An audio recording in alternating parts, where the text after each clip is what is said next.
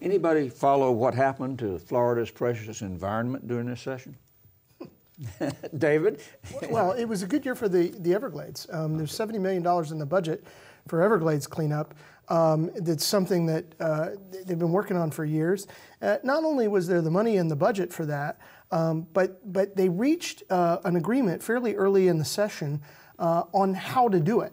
And an agreement that the next day was praised by the Audubon, Audubon of Florida and the sugar industry. So, they figured out a way to work out a compromise on how to do it.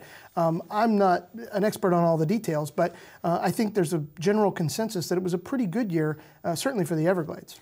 Remarkably on that point, too, a lot of that funds a proposal that Governor Rick Scott, of all people, had proposed some months ago. And Scott did not seem to capitalize on the credit he maybe could have, credited himself with in that. The amount of money that's going into Everglades restoration is fairly significant. And Scott is focused on his two priorities. He's siloed that way, it seems like.